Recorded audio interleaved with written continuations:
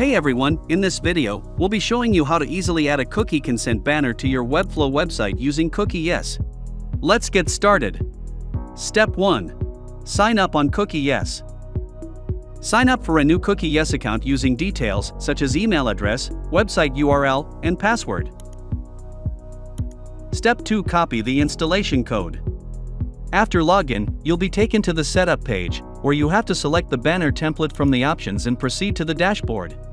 Next, copy the banner code by clicking the Copy Code button here. Step 3. Paste the installation code. Now head to your Webflow dashboard. On the project workspace, click this 3 dots menu here and select Settings. On the Setting page, click the Custom Code tab. Paste the installation code you copied earlier from the CookieYes app in the Head Code section and click on Save Changes.